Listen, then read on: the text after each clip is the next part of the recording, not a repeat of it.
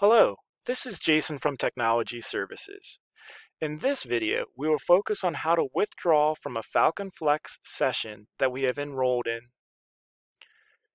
So once I have logged into the Falcon Flex program, I'm presented with several options.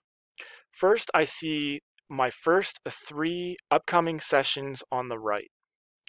If for some reason that I have a fourth or a fifth session, there will be a button added on the bottom that will allow me to view all of my upcoming sessions.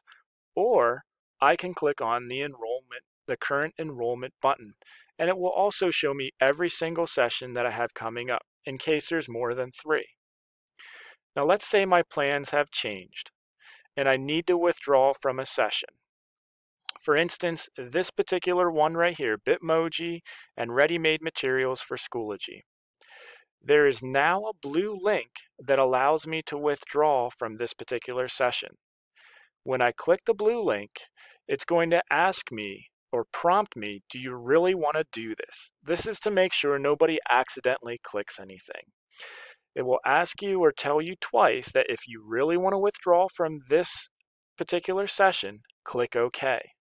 When I click OK, it's going to withdraw me from the session, notify me up at the very top that I was withdrawn from the particular session. I'll also receive an email saying that I've been withdrawn from the session. Please be careful when you withdraw from a session, because if there is a waiting list for that particular session, the next person in line will be enrolled and you will lose your place for that particular session.